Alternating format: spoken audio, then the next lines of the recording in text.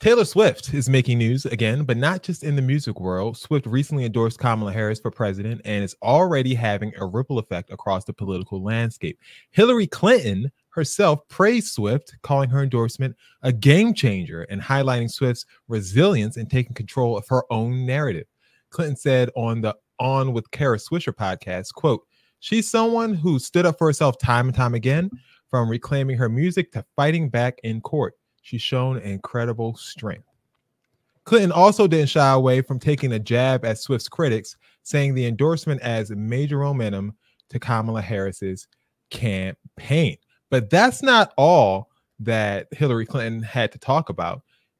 She also had a lot to say, guys, about her emotional reaction to former President Trump's recent guilty verdict in the Stormy Daniels hush money trial. I got tears in my eyes then, because this man has escaped accountability his entire life. The case, which was mistakenly called a hush money case, was an election interference case. Why did he do what he did? He did it to try to keep the information from the American public so that they wouldn't turn away from him and vote for me. So it's a pretty clear case of election interference. And when you heard that he had been convicted, there had to be, you're human, there had to be a side of you after enduring months of hearing lock her up, thinking, right. This is the person who's actually facing time in jail. Looks like karma to me. Yeah, but Hillary quote.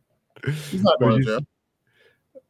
I mean, it's possible. Sentencing's after the election. Hillary Clinton will go to jail for Donald Trump does. That much I can guarantee. That I do agree with. And probably should too. Come on, girlfriend. Come on. I think she was doing that on purpose. You think she said karma on purpose, Deck? Oh, because it's Taylor Swift song? Yeah. Clever, right? Hillary, we see you help. But the thing is, though, like I will say this though, I'm not the biggest fan of Taylor Swift, although I do think everybody has at least one Taylor Swift song on their Apple iTunes player, at least one. Yeah, I'm willing to bet money on that. However, with featuring Ice Spice, the remix. Well, you know Kendrick Lamar's on there, but again, that Taylor Swift endorsement of Kamala Harris was one of the most well-written pieces of literature I've ever read on social media. Like she was so that thing. Yeah, to the point that thing through GPT 6 times. Very well written. I said, okay, this is good. I almost liked it, and I don't even follow the girl, nothing like that. But I did almost like the post. I didn't, of course, but I don't like Hillary Clinton riding on the bandwagon of the Taylor Swift and Kamala Harris stuff. Hillary Clinton is coming out with a memoir. You guys know I like to read like memoirs. She's coming out with a memoir.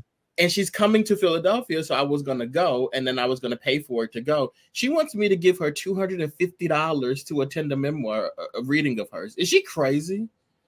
I mean, you got to hear her. Look, you got to hear her. Lock her up. Okay. You got to hear her. In the first 10 rows where you get in front and you get a picture with her, $250. You get a picture? Oh, yeah, that's worth the $250, Dex. But then the cheapest one is $70 is in the back. Dex, you could have a picture of the queen who never was. I'm surprised you're not going. You're not going to go? Not for $250. Ty sent me something the other day. Let's do a GoFundMe. All right. We're going to set a GoFundMe after the show. Yeah. Dex to take a picture with Hillary Clinton. Yo, I swear to God, really, for real, we should really do a GoFundMe. I would. I'll go. But let's make it 500 so I can go with you. Deal. You got to get mine when I first walk up, pictures of her, and I'll get yours too. You want a little blicky with the sticky?